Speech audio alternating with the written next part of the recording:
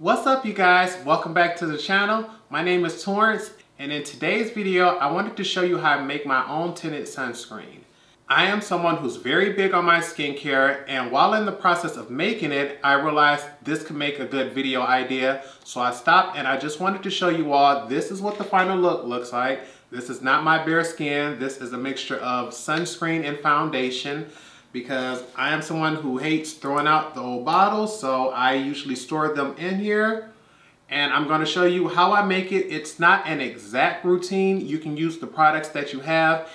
It's a way of having a very fast, quick routine and not have to worry about protecting my skin. But if you want to know how I achieved this look, please continue to watch. So basically what I'm doing today is making my own tinted sunscreens. Many times what I find is that after I get through with the foundation bottle, we just toss them straight out, and there's still a lot of good product left in there. So what I've been doing is taking those empty bottles. Right now you may notice that I've been recently using the NARS Sheer Glow in my videos. But before that I was using the Maybelline Dewy and Smooth. You can see there's might be that little ring right there in the middle. It's because once this bottle was empty, I peeled the label off. I started filling it up with my Paula's Choice Extra Care Non-Greasy Sunscreen, broad spectrum SPF 50 here. I just shake this up and I filled this up about halfway, you know, just right in there. I didn't give any measurements or anything to see about what kind of coverage was this gonna give me.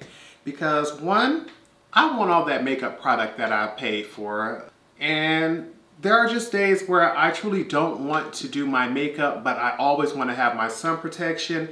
And this is just a way of, you know, making sure I stay on my skincare and being able to play with makeup without having to give up either or. We're going to test to see what kind of coverage this has, because I've never done it with this particular foundation. So I just want to see what the color is going to look like. I can add a little more coverage or change the color of it by adding more foundation. So what I'm going to do now is first I want to go in with primer. Because we've already started diluting our sunscreen, I want to make sure that I stay above the SPF 30 recommendation. What I like to start off with first is my Paula's Choice Smoothing Primer Serum.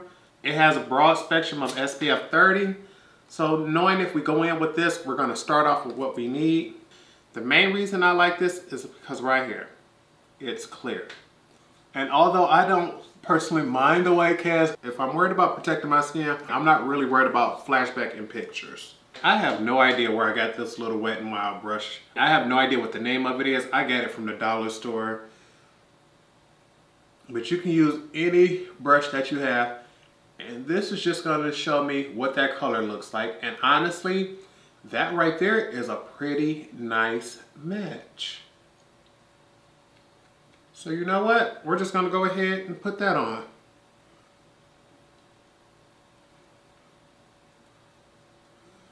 Once again, this is supposed to be about skincare, so I'm truly not worried about having full coverage or anything like that.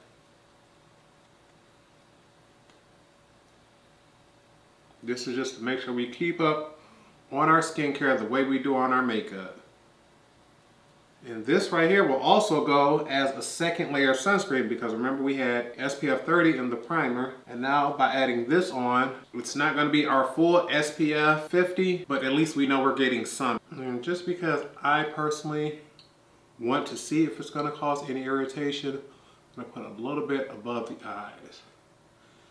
I have several different powders that I tend to use on top of my sunscreens just to make sure everything is set. The current one I'm using is the Paula's Choice On The Go Shielding Powder. This has an SPF 50. Once that runs out, I'm going to be testing out the Invisible Setting Powder SPF 45.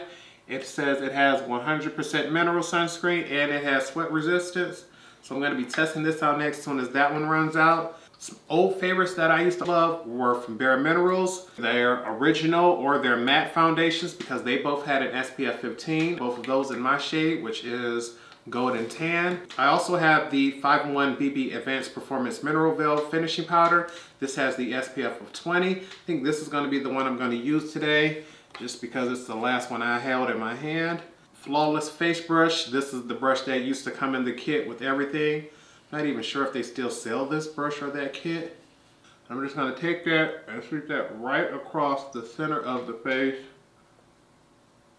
just to make sure that part doesn't move. And just because I'm known For creasing on the lid, I'm gonna unset here. Just give the skin a little glow around the edges just so we don't look completely dry.